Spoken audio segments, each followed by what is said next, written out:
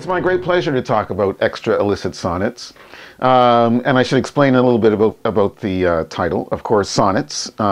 Usually these are rhyming poems, 14 lines long with a very set rhyme scheme. For decades now, I've been writing what I call blank sonnets. So unrhymed sonnets, like blank verse. These are blank sonnets, unrhymed sonnets. Still, for the most part, 10-syllable lines. Probably iambic pentameter, so there's a ghost of classicism in there. And the other reason why I wanted to write these blank sonnets is because classically, at least, sonnets are about love or about nature or about religion and so on. These sonnets are erotic sonnets. But erotic sonnets that cover philosophy and nature and, of course, love, and probably even some religious sentiments are embedded in these pieces as well. I haven't counted them. Oh, actually I have. There are 66 poems. Not all of them are actually unrhymed sonnets. Some of them, in fact, are rhymes, but not necessarily sonnets. And there are some pieces as well of just general free verse, vers libre, to give the French title, but or phrase. But in any event, I wanted to write these conversational sonnets, I guess I can describe them as well, about this relationship between a younger brown complexioned male and an older white complexioned female who live in different countries, on different continents, and whose love story spans these continents and involves a lot of jet fuel and a whole lot of ink in terms of the writing. And to celebrate their passion. So the poems are actually a narrative, more or less, although it's a narrative about love. So I can't say that there are a whole lot of complications and things blowing up or people getting hit by debris, etc., etc. It's nothing like that. It's more or less straightforward, mellifluous, again, erotically charged language, and so on and so forth, to talk about this particular aspect of all of our lives, or I should say most of our lives. The great poet Robert Bridges, who's a British poet laureate back in the early 20th century, has this line in his poem, his epic poem, Testament of Beauty. Most of our lives, we are wanderers in romance. I've always loved that line. Most of our lives, we are wanderers in romance. And of course, he meant romance in terms of romantic literature, in terms of nature, adoration, nature worship, as well as, of course, the passions of the heart, and so on. But to get to the point, I really like that. I think that, for myself at least anyway, as a poet, I am a wanderer in romance. I'm wandering through romance all the time, looking for inspiration and feeding off of those desires and passions in order to produce the poems. And that certainly is the case for extra illicit sonnets.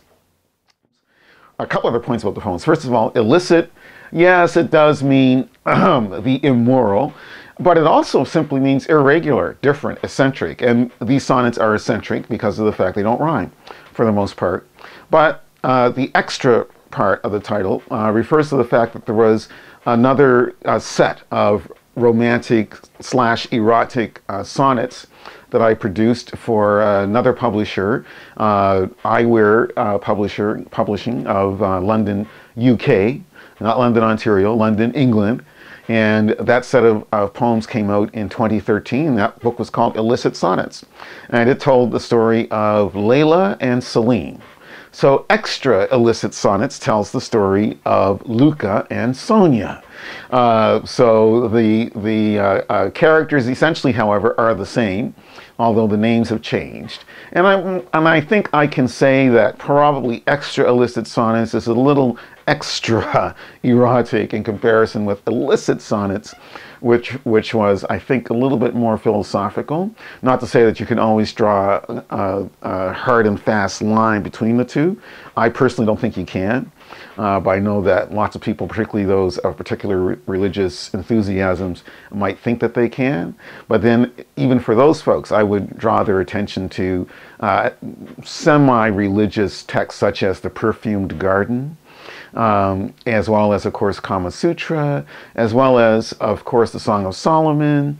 So it's really hard, I think, to ultimately say that there's a huge division between the two, and that if you are someone who really follows divinity and believes in divinity, as I hope we all do, probably the highest manifestation of that loving adoration is in the process of erotic love, and especially if that is pitched to some extent towards a heavenly sensibility. It's been great fun, I have to say, writing these pieces. I find it a great challenge to try to hone the lines, to make each line sing. And since 2003, and this is now 2015, not to date this tape too much, but I can truly say it was 2003 when I finally started reading my lines aloud before I let them sit in print. Many folks have said over the decades, since my first book came out in '83, that I'm someone who's really good at reading poetry, or my poetry has rhythm, for crying out loud, and there's a beat, etc., etc. And I do perform every now and then with jazz, a jazz band, or with a singer, and some of my work has been put to music. So I admit, yeah, there's a musical side to it. But still, it took 20 years of writing before I finally realized that I really have to read every line aloud before I can really say to myself, I'm satisfied with it and it can now go into print. And I really mean for readers of my work to read it aloud, to really try to feel for themselves whatever energies or emotions are embedded in each line. And so that process is exactly the process I've followed with Extra Illicit Sonnets. And I'm glad to say that Exile Editions has allowed me to go through several editions of proofs in order to try to get every line in my own ears, my inner ear and my outer ears, sounding completely right in my own mind, but still, of course, I hope making sense and conveying some notion of emotion. No rhyme intended, but there it is. And to give the reader of the poems, especially again, if you read it aloud, you should have a complete physical experience with the poem in terms of feeling it within, the resonances of the words within your own chest, within your own body, and of course as well within your ears. And ideally, I would love for lovers of whatever background, whatever age, adults of course, to pick up this book and read different poems to each other on special occasions, and that's partly what this book is for, partly what it's about. I should say also a word about the great art that is part of this book, and Claire Wiseman Wilkes, CWW, Claire Wiseman Wilkes, has produced these splendid drawings that are bold, sensational, stunning, and definitely erotic, and at the same time just very, very tender and humane in terms of the presentation of how we go about loving each other sexually, and I think that the work itself is a great gift to the book, and I truly appreciate the fact that these drawings draw out of us our own reflections and conceptions of how we go about being honestly naked or nakedly honest with each other in those points where we need to have, desire to have, and in fact may have a good degree of wondrous intimacy.